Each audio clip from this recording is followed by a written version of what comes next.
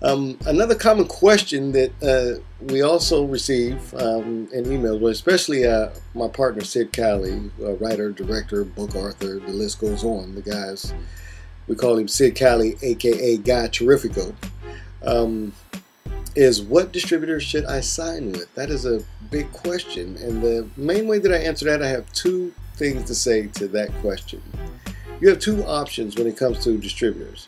You can take your money up front and just cut bait and run, which in most cases, the money that you get up front will not cover the cost of you making your film. So it's just how deep in the hole do you really want to be? Or you can metaphorically get into bed with the distributor and get screwed. Those are your two choices when deciding what distributor should I sign with. Now, I want to talk about some of the main distributors.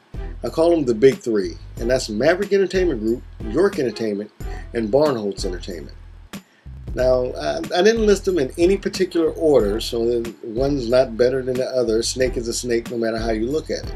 And again, this isn't just my opinion. This comes from a survey. This comes from talking to other filmmakers.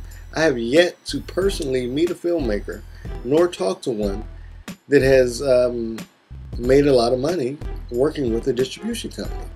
In fact, most filmmakers are starting to realize that marketing their film themselves, they're making a much more profit than they are with traditional distribution. Now, Barnholtz, they're kind of the quote-unquote cream of the crop for an indie filmmaker, you know what I mean? And York Entertainment, spearheaded by Tanya York. There's Tanya York is in a class all by herself. Like I said, I want to stay away from negativity, but I will be sending out emails to these three once this series has been released and interview them and let them clear up some of the common questions or statements that have been made by fellow filmmakers. And you have Maverick Entertainment Group. Oh, that company spearheaded by Doug Schwab. This guy is, I don't even know what to say about this guy.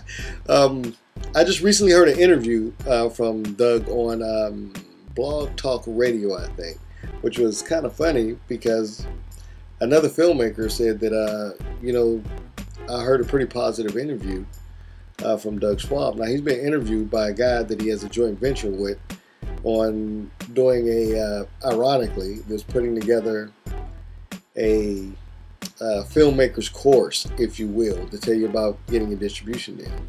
And the guy has a distribution deal with Doug. I would love to know the true numbers that this guy has with Doug. Chances are he sold his film straight out. And Doug is big on talking about, well, all distributors pretty much. I don't want to just single out Doug, because like I said, I don't know the guy personally. I don't have any qualms with him. I've just had business with him through a third-party venture, so to speak. But in his interview, he talked a lot about having name brand actors or bankable actors in your film. Now, keep in mind, we're talking to indie filmmakers, and which independent film is, the lines are kind of blurred there nowadays, because there's a movie that came out called Precious, where Tyler Perry and Oprah Winfrey were the executive producers. And I'm sorry, in my opinion, when you're throwing that type of money at a film, and again, no offense to Oprah, I love Tyler Perry, but when you're throwing that kind of money at a film, that's not an indie film. I don't care how you wrap it or what you put on it, it's not an indie film. Indie film is for the amateur filmmaker, the grassroots filmmaker. And it seems like a lot of major players are getting tired of the traditional filmmaking, the Hollywood and the studio filmmaking, and they're stepping it down to the indie level, taking away from the indie filmmaker. They're pushing the indie filmmaker right out of the market, which is, I think, is not fair at all. It's not good business. It's not good business practices whatsoever.